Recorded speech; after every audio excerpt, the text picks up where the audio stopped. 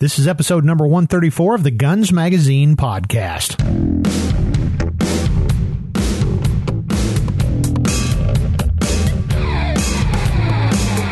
Hi there, and welcome to the Guns Magazine podcast. I'm your host and the editor of Guns Magazine, Brent Wheat. Thanks for joining us as we talk to the interesting folks who make up the world of shooting, hunting, and the firearms industry. But first, before we get started, let's have a quick chat about our sponsor, Luth-AR. Luth-AR is home of MBA buttstocks, which are affordable, lightweight, fully adjustable buttstocks for your AR-15 fixed and collapsible rifles. But that's not all. Luth-AR is your one-stop shop for build kits, replacement parts, and custom accessories, including the chubby grip, palm handguards, oversized switch safety, and paddle bolt catch. Luth-AR is proudly made in the USA, and with 4 decades of experience, they'll continue their mission of innovate to dominate with high-quality products for your ARs. Find out more at luthar.com. Unfortunately, today's talk isn't really fun, but it is important. As we've had another rash of mass homicide incidents, I got together with Roy Huntington to talk about the real-world stuff you and your family need to do to survive an active shooter incident. Now here's my talk with Roy Huntington.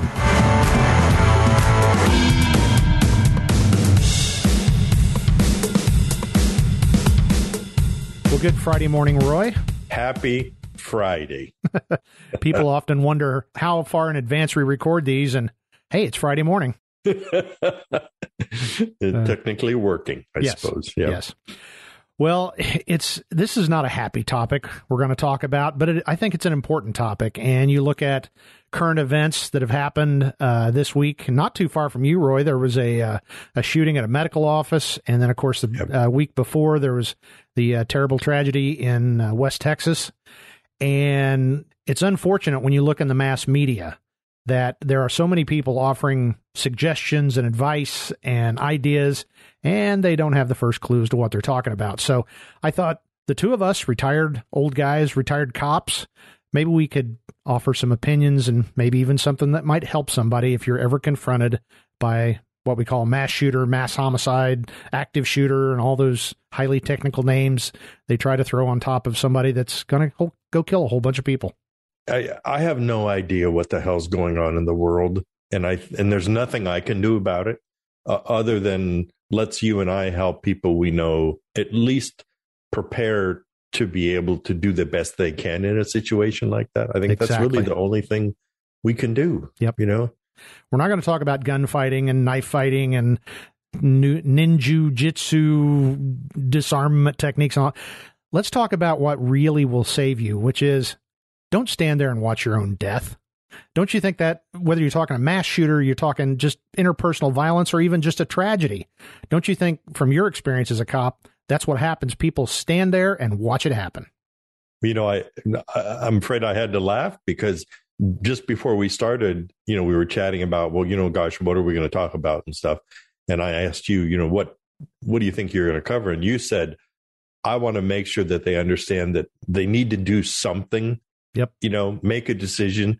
And I laugh because it's exactly what I wanted to focus on, too, because you and I have both seen it. And I mean, I've come up to countless situations where there's somebody sitting on the curb and they're holding a bloody handkerchief to their forehead. And some bad guy had just knocked him in the head with a street brick and robbed his man purse. And the first thing they say is, well, I couldn't believe it was really happening. Yep. So rather than acting and reacting, they were standing there going, I can't believe this is really happening. And I think that's the number one violation, because the average Sam and Susie homemaker out there, they don't have any training. You and I have faced bad guys with guns and been beat up and stuff. And so for a lot of these people, this is maybe the first time they've ever actually seen a real gun or heard an actual gunshot. And so they just freeze up. Yep. It's funny talking to people, and I'm sure you've heard this too, is people always go, it's not like TV. I think people think they understand what violence and, all this ugliness is about because they've all seen it. They've seen every possible permutation of this kind of stuff on TV. But then when it actually happens to them, they'll say, well, it's not like TV. No kidding. Guns don't go bang. They are so loud and they have a big boom, and bullets don't make sparks when they hit the wall, and bullets don't go zing when they go by you. They go snap. Yep. And I agree with you. And you bring up a very good point, I think, which is maybe if there's a way that people just need to be acclimated, maybe there is a market for, what do we call it? Range training for people who don't want to go there to learn to shoot. Mm-hmm. But why don't you come here and we're going to let you shoot a gun a couple of times. We're going to let you hear gunfire. We're going to put you behind the berm and let you know what it sounds like to have bullets go flying by. And then that way, when it happens, you go, okay, I've done this. Yep. So now let's think about how do I get my family out of here? Yeah, I was laying in bed this morning thinking about this talk we're having, and I had to laugh to myself. Well, I'll laugh for you, Roy, because we both have very strong-willed brides. They're not shirking violets. And I'm sure that you've done the same thing I have, which is if I ever turn to you and say, we have to leave now, our spouses understand they're not going to stand there and go, well, we just got here. What's going on? I want to go look at, whatever. They understand if you use that tone of voice, it's time to leave. And that kind of goes back to that whole idea of make a decision and do something. So the point being here is make sure your family, as you were talking about, understands if I say we're going right now, we have to go right now. No discussion, no argument. Something's going on that the rest of you haven't realized yet. And we need to have an understanding that you just got to follow me and we'll talk about it later. Well, when you hear that boom and you see somebody at the other end of the room and they've got a rifle or a gun or something, somehow we have to make people understand. You have to make that leap from disbelief to just accept the fact it's really happening. And so now make a decision. I found in my career as a policeman, almost always, if a good guy fights back against a bad guy, like in a street robbery or something like that, I mean, way more often than not, things usually go pretty well for the good guy. Usually, yeah. Because the bad guy goes, oh, wait, I didn't expect anyone to actually fight back. Yeah. I thought this was going to be easy. So I think just the fact that people would move and react and run to the door might surprise these people, but boy, you see people and they hunker down on the ground and cower in place. Yep. That's why there's a lot of different active shooter trainings for schools, and a couple of the most popular ones, they do say, run, fight, but they also say hide. And I would almost say that's, you can't war game every situation, and I understand we're talking about age appropriateness, but when we're talking to adults, hiding should be so far down your list as to never really enter into your thinking. If you're not fighting or you're not running, anything else, unless you're just trapped in a windowless concrete room and you have no other way out, otherwise there's probably a window, a door, a ceiling, something, bash something open, kick a door open, break a window, but get out of there. And if things turn out to be not what you thought they were, well, okay, you may have to pay for a window, but it makes me upset when I see people talking about, well, just hide and be quiet. Well, okay, it may be in that one circumstance, but man, that would be a 0.01% of my action plan for something like this. That's the last resort for sure. I think, we're all so conditioned to behave and do what we're told. I've actually read about situations where people would have been able to escape, except they were afraid to push the door open because it had the bell on it. Yeah. Yep. Or it's like first thing I might do is go and bash. There's a fire alarm right there. Good. Bash it and get the sprinklers going. Yep. Just start throwing wrenches in the fire here. Yep. And let's, like you say, everybody pick up chairs and throw them, what they tell you if you're being stalked by a cougar is you make yourself big, put your arms up and yell at them and stuff like that. And I think these guys, that's what they are. They're cougars and they don't expect people to fight back. Yeah. And, it's why they don't go to places that say, everyone here is well armed and trained and we're going to fight back.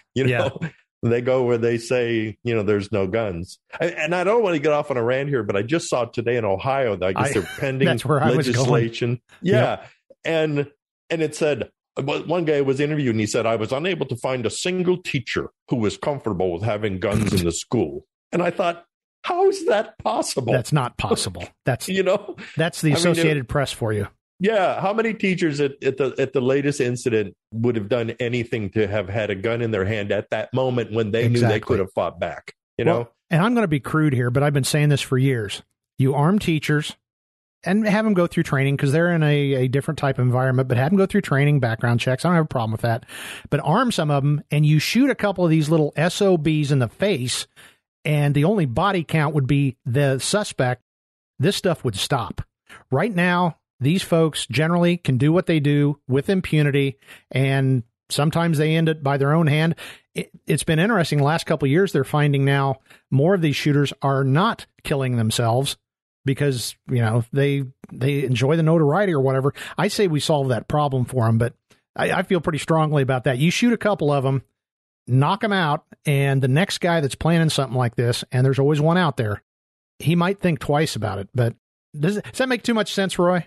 No, I've seen interviews with suspects and they say, well, I didn't go there because I knew those people would probably fight back. Yeah. Cool. Hello. It's like the old joke, you don't rob a cop bar. No, well, yeah, although there's a good story about that, which we'll have to tell someday. But when I was in San Diego, there was a school shooting. And this was, I don't remember exactly when it was, late 80s, I think, or maybe early 90s. And some Looney Tune kid was pissed off and he, got a gun and he went to his local high school. Well, by a miracle of coincidences, there was an off-duty cop was there about to have a parent-teacher meeting and he was armed, right? Yeah. And he shot this guy right before everything got out of hand. And it was kind of played down and, no one really said, oh gosh, policemen shouldn't be armed on, on schools, although there are people who say that, which amazes me. But, everyone just assumed, well, gosh, it was a good thing there was a good guy with a gun. No one made the leap to say, well, if that works so well, why didn't we have armed people there anyway, like Israel does and, some other places. There hasn't been a school shooting in Israel in 40 years. Yeah. Because they have armed people in the schools, know. Well, and another rant I can go off on is, in my career, I was a certified, what we call crisis intervention team member, which meant I got more training on mental illness. So I was one of the guys when we had folks that were having some kind of emotional or mental breakdown, they would call me and I would deal with them. We had different things we could do with them. But I have a little bit of background here. And let me say, all these quote unquote experts that the media is talking to that says, let's not make this about mental illness. Horse crap.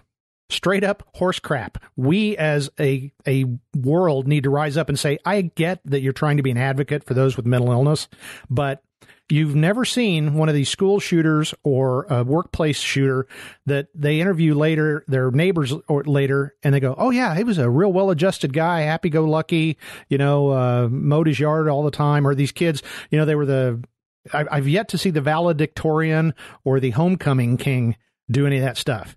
It's always these people that have all kinds of problems. And, I'm not going to get into why they have the problems. That's unfortunate and they need all the help we can give them. But when they get to the point they're ready to commit violence and murder people, they don't deserve any consideration whatsoever. And yes, they have mental illness. Well, you got to be nuts to do what these people do. And I by think definition, most of us get that. Yeah. And we're rapidly approaching a point we're at that's now to where we have to stop coddling them and we have to start protecting ourselves from them. Yep. And I'm painting it with a broad brush. I got it, know, but you and I both know. How many times have you been in the field with your partner and you make contact with somebody and in about a second and a half, you look at your partner and you both know exactly what you're talking about, which is, okay, this guy's loony. Yeah. He's dressed in a business suit. He has a briefcase. He's about to unlock the door of his BMW. But you and your partner both know that this guy is trouble. And I don't know. Well, I like to go on record and say, I personally would donate as much of my free retired policeman time as the local school district would want. And I would be willing to go spend 1 day a week, half a day a week, doesn't matter what, you pick out the school in my area, every elementary school, every high, doesn't matter what, right? And all I am is walking around in my jacket and with my baseball cap on that says John Deere, and I'm just there. Yep. And then you can let the word out and just say every one of our schools is occupied by an unknown number of retired police officers. That would be great. Who have nothing to lose and would love to shoot a bad guy. Yeah. Right? I would do that. And everyone you and I know would do that. Absolutely. Absolutely. And it just seems so easy because people say, oh, no, then, but you need extra training and sensitivity training. No, you don't. No. It's like, and, that was one change I saw during my career, and I think you did too, is when we started training for these kind of things, using our simulators and all that, typically it was, you start with the B7 silhouette, but then now we get down to these computer generated ones. And we actually started seeing young people, like 14-year-olds in these simulations, because we had to get it through our cops' heads that it probably won't be that, 40-year-old long-haired, greasy, dirty biker guy. It may be some dweeby little 14-year-old that, is carrying that rifle down the hallway. And point being is shoot him. You just got to shoot him. You deal with the aftermath afterwards. But if he's there trying to kill people, your job is to solve his problem. It is that. It's what you're so right, though, about the greasy biker meth head guy, holding the gun. And that's the guy we would always shoot at, right? Yeah. On the targets. And you're right. I saw the transition to, pregnant lady holding a exactly. pistol, elderly women. Yeah.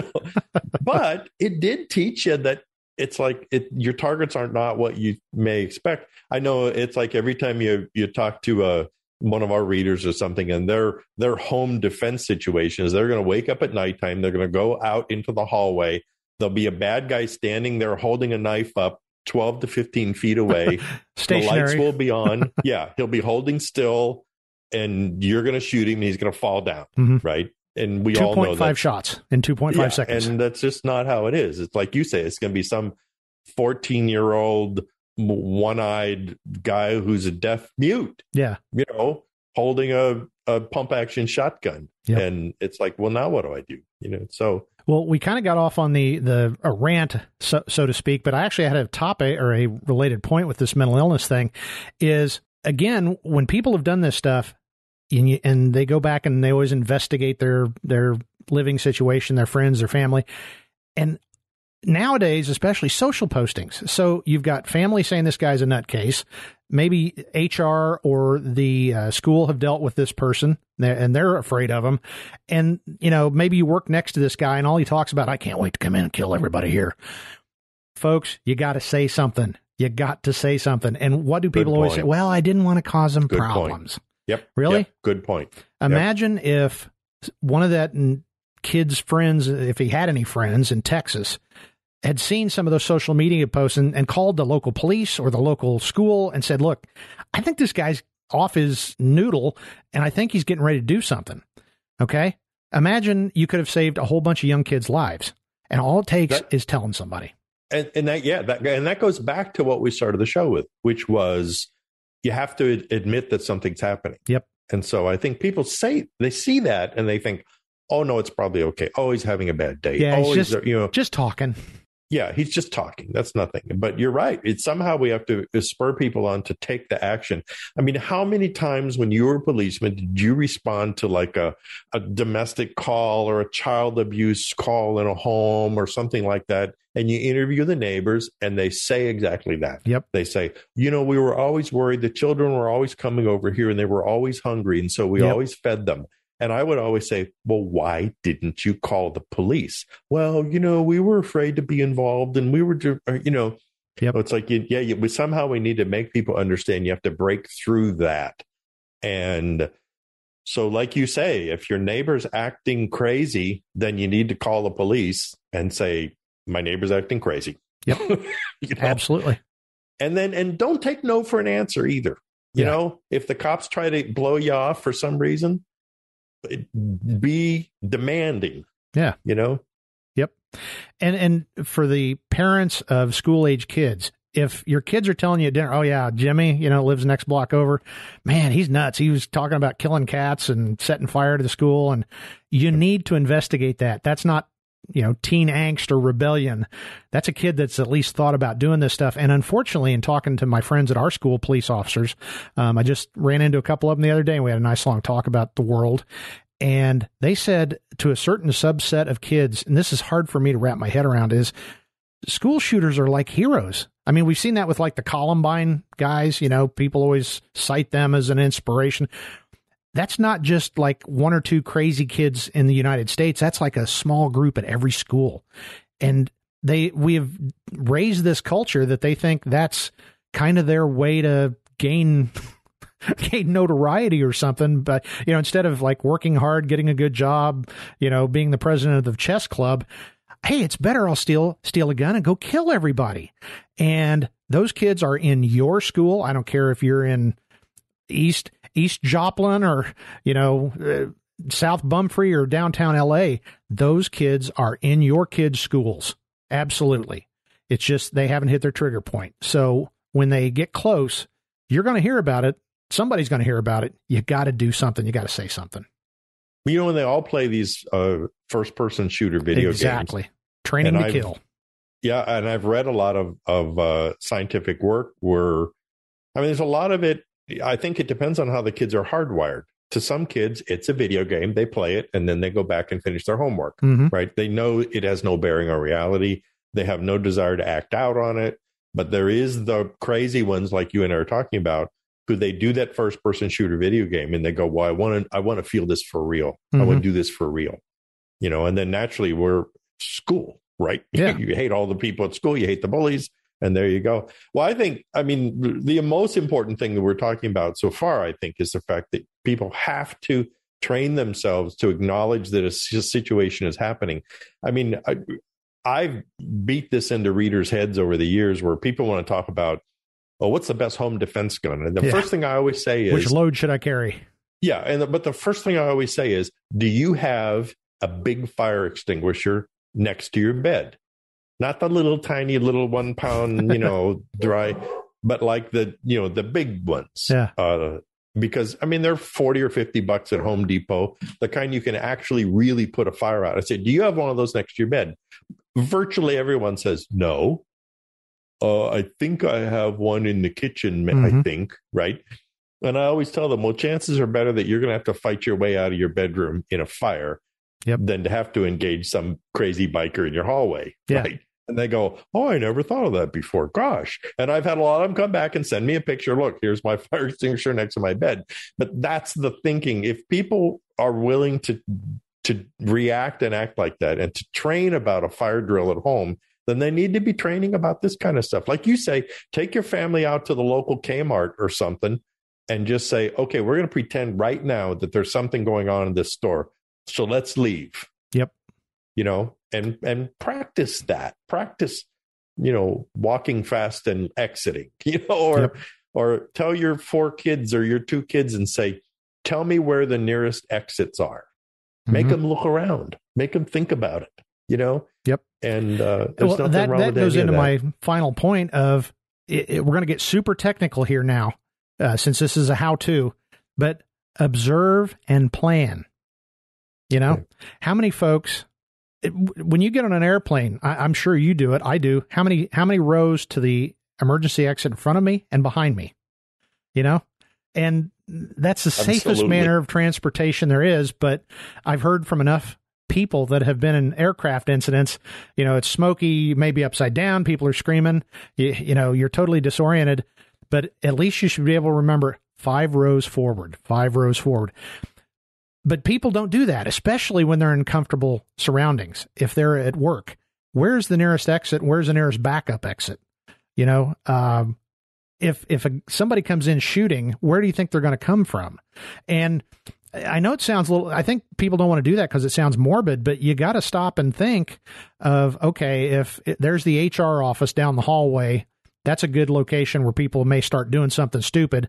If that happens, what am I going to do? Well, I'm going to be like a scared little bunny and run out the other way. And if it turns out to be somebody dropped a stapler and it sounded like a gunshot and you run out and set off the emergency alarm and you're standing outside feeling like an idiot. So, oh, well, I give you a gold star for that. Because if it had been real, you wouldn't have had a second chance. But just think about this stuff. Look around you, plan, figure out how you're going to get out there, and also figure out if you have to fight, what do you have at hand? Now, in gun writer lore, of course, we've all got a Master Blaster 5000 with extended magazines and optic sights and, whatever. I know so many folks that work in places where they can't carry because they'll be fired. And some choose to do it anyway. A lot of them don't. But I said, you've got plenty. There is so much stuff if you've ever taken an improvised weapons course or you've been a cop and seen the various ways people have been injured over the years. Even a typewriter can be a lethal weapon if you've got the strength to hoist it. And most people we know have never been in a fight. Yeah. And so I know when I teach people to shoot here, once I get them familiar with a gun, then I put a target up at about 3 yards and I make them scream at the target, get out of my house. I hate you. Leave now. Put the weapon down. And so the first thing they go, hey, would you leave, please? Not. And then finally, though, after a few times and you get them really screaming and yelling and spitting and, and their face is red. And then they shoot 4 or 5 shots into the target. And I can see afterwards, I've had them tell me, they say, you know what? I've never done anything like that in my life. And now I'm not afraid to do it. Yep. I just thought of something that we've never talked about, but I guarantee you've seen it, Roy. I guarantee every cop and former cop in our audience that has ever helped train at the academy or been an instructor is when you get the new recruits out for the first day of what we call scenario training. You give them a blue gun or empty gun and you send them to a staged domestic or a traffic stop or whatever. And if things start going sideways real fast, you will always see at least a couple of the recruits that will almost literally be chased through the yard with a machete, and they'll be going, sir, stop, sir, stop, sir, stop. I mean, I've literally, when we were doing traffic stops, we've stolen the police car before because they're standing there, sir, get out of my car. Sir, stop pointing the gun at me. Those are cops. They're baby cops. They're not even baby cops. They're still recruits. But if they do it, John and Susie Citizen, that's what you're up against. It's that whole mindset of you put a veteran cop in that situation, it's going to be hands-on real fast, but they're so not used to violence that, sir, stop, sir, please, sir. Well, in the real world, bad things would have happened. So you have to get in that mindset, like you said, that this is real. This is not TV. It's not a game. It's real, and you have to solve the problem for yourself. Nobody else is going to do it. Well, Wyatt Earp once said the reason why he won his fights is because he had already made the decision to shoot the gun. Yep. Before the fight started. He knew what he was going to do. And most people don't. So most people, it's like, they're surprised. I can't believe it's really happening. And then they'll think about, what do I do now? Do I shoot my gun? Do I not? Am I in trouble if I do? Am I in trouble if I break the fire alarm and which, by the way, is a good idea to do because that lets other people in the building know that there's something going on. Yeah. And they're conditioned that when they hear the fire alarm, what do? They leave the building. Yep. It's automatic, right? So, but people need to get over that. And it's like, you've seen a group, and I hate to see bringing up the cop stuff, but its experience is if there's 4 or 5 cops standing around some guy and a guy starts to get physical, what happens? All of the cops will move toward him and jump on him and restrain him. Yep. Right? Yep. If you have a new cop or a trainee, they usually are standing there all by ththemselves while the 3 veteran cops are in a pile on the bad guy. Yeah. Right? It's like, and you have to condition yourself of that. I had a reader one time, and I think he came up with a really good idea. He advocates that you issue these really huge steel nuts, like nut and bolt nuts. Okay. I mean, they're just marginally smaller than a baby's fist, right? And then he said, I'm so wondering where this is going. No, he said you issue those to all the students and then a bag of them, right? And everybody has them in their backpack. And then if anything ever happens, they have to be trained. You take them outside, you let them throw it at targets, right? To where then if something happens, geez, you get 30 kids and they all let fly with one of these steel nuts, right? Yeah. And I thought, okay, I know it's silly, but Interesting concept. If there you are and you're fighting back, and this guy is not going to expect this, and now you're pelting him with hard thrown. Can you imagine what half a dozen college football players could do with a bag full of steel nuts? You know? So, but I mean, I think it takes that kind of outside the box thinking. Of course, I'd rather see 2 or 3 retired cops walking the hallways of some classroom there. But let's put that out and say we would like to really avail ourselves of that. In other words, I would be willing to participate in a program where, if a school district wants to have this happen in their district, that, let's open that door. Let's have a resource of retired police officers. Well, these guys don't do very much else, right? Yeah. And, you get some guy in his late 60s. They're still smart. They understand the law. They understand defense. They understand criminals. They understand all that stuff. And they won't hesitate. And they won't hesitate. I mean, because what was the funnest thing I enjoyed doing when I was a policeman was putting handcuffs on a bad guy. Yep. And so how satisfying would it be to be at a school and stop something before it happens? Yep. And exactly. while everyone else is wringing their hands and saying how awful it is that we have a gun in the classroom, we're past that point, ladies and gentlemen. It's the time horse to is fight out of the back. barn. Yeah, exactly. Yeah, it's time to fight back. So. Well, this has kind of been a rambling episode, but I think I feel like we got our point across, which is Steve Tarani, one of our great writers for AmericanCop.com. He's got a whole series of things called Prefense, and he talks about, like in the dignitary protection world, if you go to guns, you've lost. And what we're talking about, if you got the gun and you're trained and you can do it, great, good for you. You get a double gold star from me, but you need to be thinking about that stuff beforehand, whether you got a gun and a knife or not. And it goes for your spouse and your family and all that stuff. Be thinking about it, be ready to move. And then if you have to fight, you fight. And it's actually that simple. I hate to say it's one of those things, simple to do or simple to understand, but hard to do. But well, when we were both young cops, I'll bet you both certainly my field training officer did, yours probably did too, which they encourage us to play what if. Oh, absolutely. All the time. And, what if that guy over there ran the red light? What if that guy over there started to hit that other guy? What if the child ran in the street? Whatever the situation is. And so for years when I was a policeman, all while I was driving around, I would play, well, what if I got a call saying this was happening 2 blocks away? How would I literally physically respond to that? Would I put it out on the radio first? Would I just go? Would I go code 3? Would I not? And so then when those things actually really happened, you'd already run through the sort of paces a little bit. Yeah. So it wasn't strange. And so I encourage everyone to just play what if. You touched on it earlier. The next time you go to your office, if you're still doing that, is as you pull into your office, stop for a second and what if and say, what would I do right now if I saw someone walking into the office with a rifle? What would I do? Yeah. Stop and think about it. Would I call 911? Would I run him over? Right? Yeah.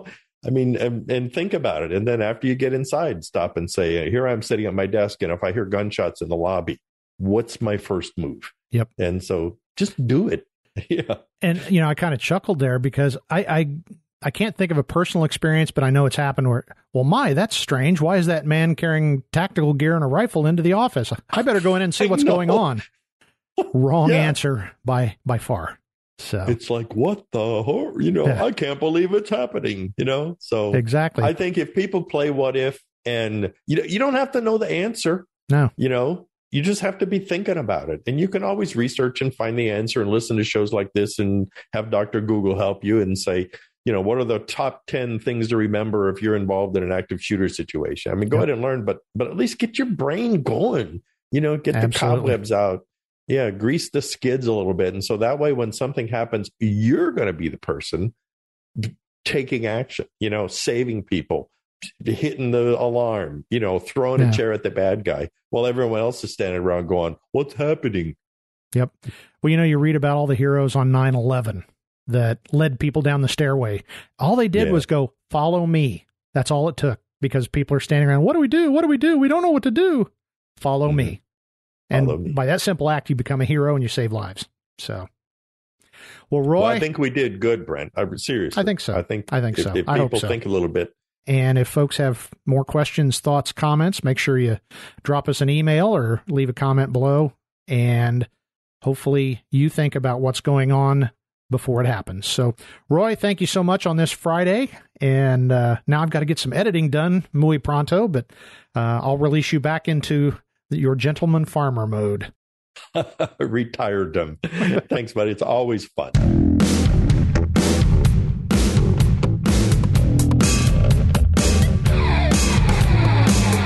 This whole episode hasn't been a pleasant topic, but I hope we've given you some actionable intelligence to stay safe if the unthinkable ever happens to you.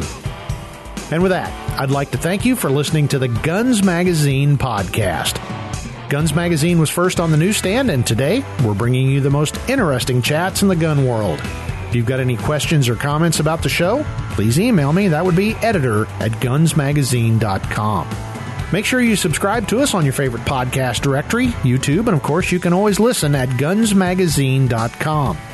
And while you're online, don't forget to check out our great sister publications, American Handgunner Magazine at AmericanHandgunner.com, AmericanCop.com, and our numerous special editions available for sale on our websites.